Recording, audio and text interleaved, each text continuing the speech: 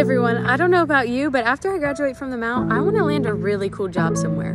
Because of that, I'm trying to get a really cool internship this summer to help me prepare for that job. So I actually have an interview next Wednesday and I'm a little nervous about it, so I'm trying to do some research on how I can get some help. If you're like me and you're looking for interview help, go to the Career Center because, little secret, they offer mock interviews. After I discovered that, I decided to schedule a mock interview with Emily Mers, so I'm about to go down there and we can share the experience together.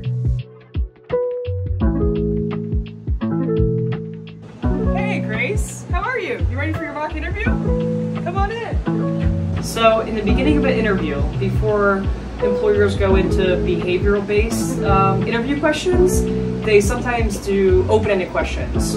One that often trips a lot of people up because they don't like talking about themselves is simply the question, tell me about yourself. So Grace, tell me about yourself. All right, so one really important method to remember is the CAR method. It's context, action, and result.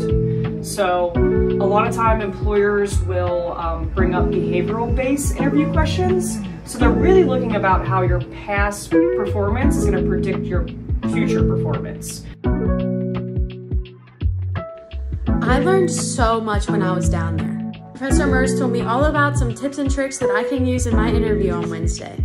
She told me about open-ended questions and how I can answer them. We talked about behavioral-based questions. She also gave me this snazzy interview guide. These interview guides have everything you might need to get ready for an interview, including what to wear to your interview, the stages of an interview, and just the stuff to know that you're doing the right things. Professor Mers taught me how to research the company before I interview so that I'm ready to go. And she told me a really helpful tip that you should always send a thank you note after you're doing an interview. So what are you waiting for? Schedule your mock interview with the Career Center if you need help with your interview or if you just need a practice run before you go. Good luck and go Lions!